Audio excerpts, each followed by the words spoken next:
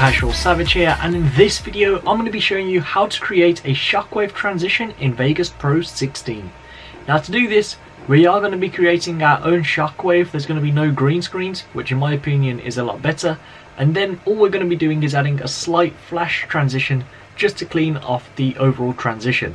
It's really simple, let's get into it. So here we are in Vegas Pro 16, and as you'll see on screen right now, I have this little clip here, and then I have a thumbnail to my previous Vegas Pro 16 tutorial. Now the first thing we're going to be doing, of course, is find where we want the transition to take place. Now it's pretty obvious where I want it. We want it coming from this clip to this clip.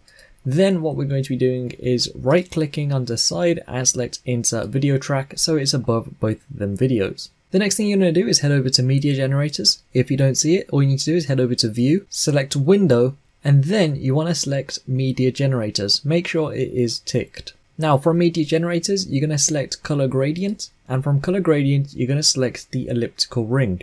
Now just drag and drop this above on your video wherever you would like to, and that's what we're going to get for now. And from here, you want to X out of it. We will be coming back to it. For now, what you want to do is select compositing mode on that track, and you want to select custom. And from here, you're going to be selecting Vegas height map. So just double click it, and it'll be added, and now this is what we get. The first thing we're going to be doing, where it says edge pixel handling, we're going to be changing from transparent to wrap pixels. So you can see we now have the floor going up here, and we also have the sky here. You may not like that look, and if you don't, the way you would adjust it is bringing down the elevation. So you can see, just like that. For me though, I'm going to keep it up, so I think it creates more of a cool effect. And from here we can X out of that, and now what we want to do is adjust the length of this. So this is how long you want it to last. So of course we're going to line it up right where the transition will be taking place, which is in the center of our two clips. Then we can come back, and you can see this is now a 2-second transition, which in my opinion is too long for this type of transition. So I'm just going to bring it forward like this. So now we're at 12:24, the center is 14:14, so it's about 1.5 seconds this transition, and I'm going to keep it like that. We're now going to press this button here, which is generated media. Alternatively, you can right click it and select edit generated media. Now from here, you want to do is select the animation button. Then you want to select this button right here, which is match event length. So select that. As you can see, this timeline now matches this timeline right here. Now this first keyframe, you're going to drag it all the way across to the end, and you're going to come to the first keyframe, which will be here right at the beginning. And where it says number 1, you're going to bring this in.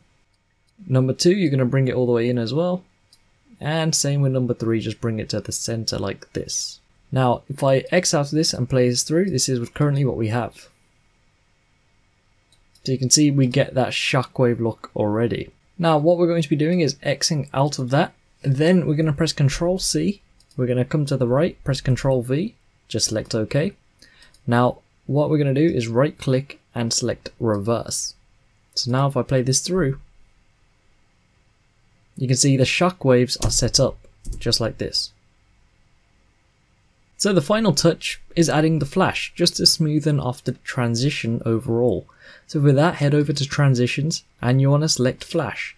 Now you can pick any flash you would like to. I'm just going to drag and drop on the default in between the two clips, not the two shockwaves. That's important. Then you can see it's been added. Now it's right in the center. This is how long it currently is. I believe it is 1 second, and I'll play it through for you. So you can see that's what we get. If you want the flash to be quicker, of course, just bring it in from both sides. So one side's not longer than the other. Now play it through again.